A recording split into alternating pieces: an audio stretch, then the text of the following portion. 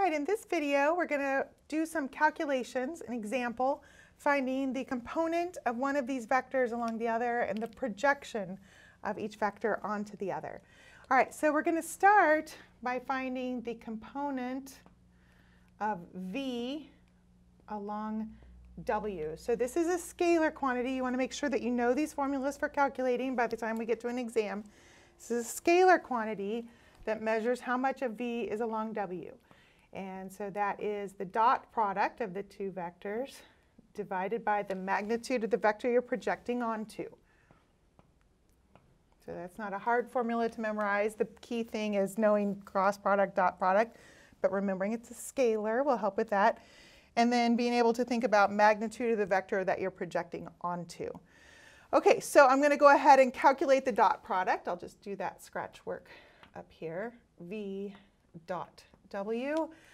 So I'll take 3 times -2 will give me -6, plus 1 times 1 is 1, plus -1 times -1 is also 1. So I get 4. All right, so that -4 on that dot product tells us that we have an obtuse angle between our two vectors here. So that's important in thinking about the geometry there. I'm also going to need the magnitude of w.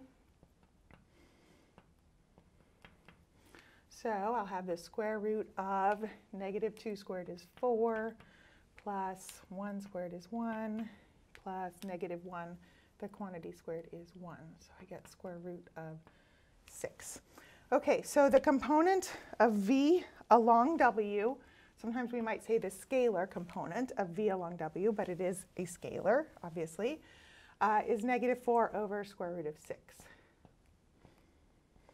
Okay, so the negative tells us that when I visualize v along w, that part is going to be in the opposite direction of w. That's what the negative tells me. And then the absolute value of this tells me how long that vector would be. We will look at the graph at the end of this video. All right, so that's the component of v along w. The other thing that I might be interested in is the vector projection of v onto w. And sometimes students have a hard time distinguishing between these two things. The component of v along w is a scalar quantity. The projection of v onto w is a vector. And so it's a vector of this magnitude, well, of the absolute value of this magnitude. To calculate that, I use this component, v dot w, divided by the magnitude of w. And then I take that times a unit vector that is along w. So this scalar quantity is times a unit vector that is in the direction of w. So that would be the vector w divided by its magnitude. So you can rearrange this formula. If I have the magnitude of w times the magnitude of w, I can simplify that on the denominator. But I think about it like this so that I can remember the formula and connect it to this prior formula that I have here. Okay, so let's go ahead and do that. So we'll just be using this number that we already calculated here. And then the unit vector in the direction of w. So I'll be taking this vector w and dividing through each component by its magnitude here. So I'll have -2 over square root of 6, 1 over square root of 6, and -1 over square root of 6. I would not necessarily mess with rationalizing denominators. It is sometimes helpful, especially if you're going to graph this or think about it, to maybe go ahead and distribute through the constant that's out front. Go ahead and do that scalar multiplication and simplify your answers. So we'll go ahead and do that. So here we'll have 8 over 6. So -4 times -2 over square root of 6 times square root of 6. So 8 over 6, or we'll reduce that to 4/3. And then here we'll have -4 over 6, so -2/3. And then 4 over 6, so 2/3 for that. Okay, so this would represent a vector that shows how much of v is along w. And remember, since I got a negative for this component of v along w, that would tell us that we're in the direction opposite w. Okay, just so that we have some calculations and some things to compare to, we're going to also go ahead and calculate the component of w along v.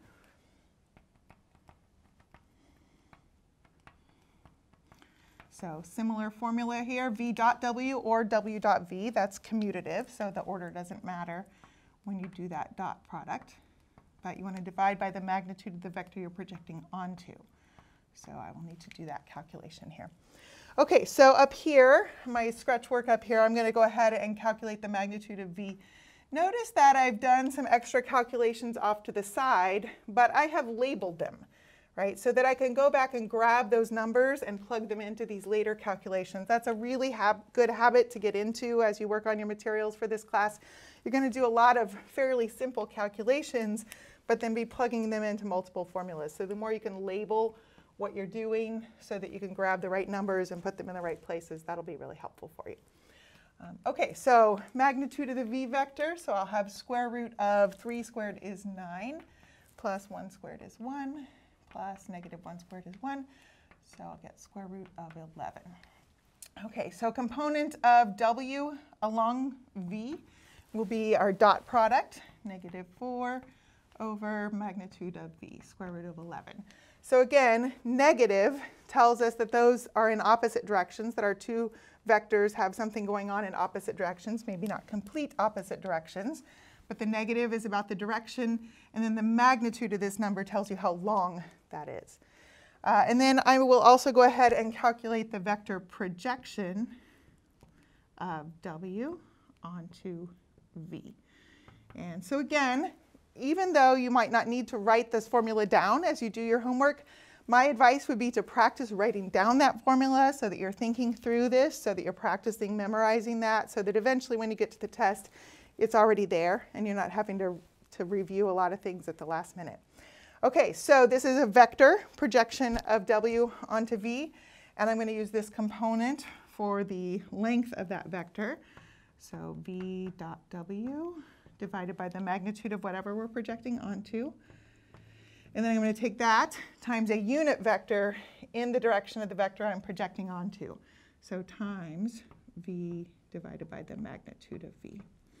OK, so we're going to go ahead and do that calculation here. So I've got my scalar quantity here, negative 4 over square root of 11. And then I'm going to take that times this unit vector in the direction of v. So I'm going to take the components of my vector v and divide through by my magnitude of v. So I'll have 3 over square root of 11 and 1 over square root of 11 and negative 1 over square root of 11. And I'm going to go ahead and distribute that through just to simplify so that when we look at the graph, we've got a little bit simpler number to look at here. OK, so we'll have negative 12 over 11. So square root of 11 times square root of 11 is 11. And negative 4 over 11 and positive 4 over 11. OK, so there's the computation for that. And then we're going to go ahead and look at the graph so that we can see what these look like on the computer. OK, so we're going to look at these vectors on some software that we will use later this semester. For right now, I don't want to get too much into how this software works. I just want to look at the examples that we calculated. So I've plotted here our vectors v and w. V is plotted in red, and w is plotted in blue, both in standard position with their tail at the origin. And if I rotate this a little bit, it's pretty easy to see that we do have an obtuse angle between those two vectors, as we expected from our calculations. And what I want to graph, though, here is the projection of each vector onto the other. So the first vector that we calculated was the projection of v onto w. And so that was our vector 4/3, negative 2/3, 2/3. So I've graphed that here in pink, the projection of v onto w. So if you look at this, you can see that that vector is in the exact opposite direction of w. And you can see that what that vector shows is how much of v is lined up with w, but in the opposite direction of w.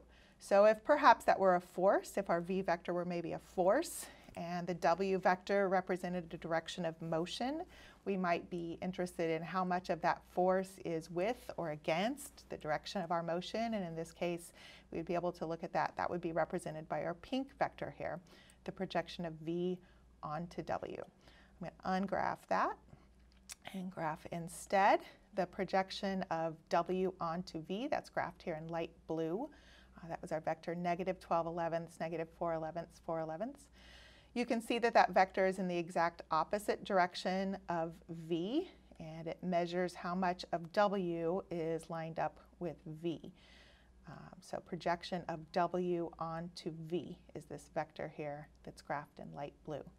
All right, if I graph both of those vectors, those projection vectors, you'll notice that one is longer than the other. We should have been able to expect that if we had thought about the size of the two scalars that we represented. Remember, those scalars represent the length of those two vectors. The absolute value of the scalar represents the length of each of those vectors. We had negative scalars, so that's why we've got these opposite directions here. But we'll look at some examples of these projections of one vector onto another vector later this semester in quite a few different applications. So this is one of those things that's not going to go away.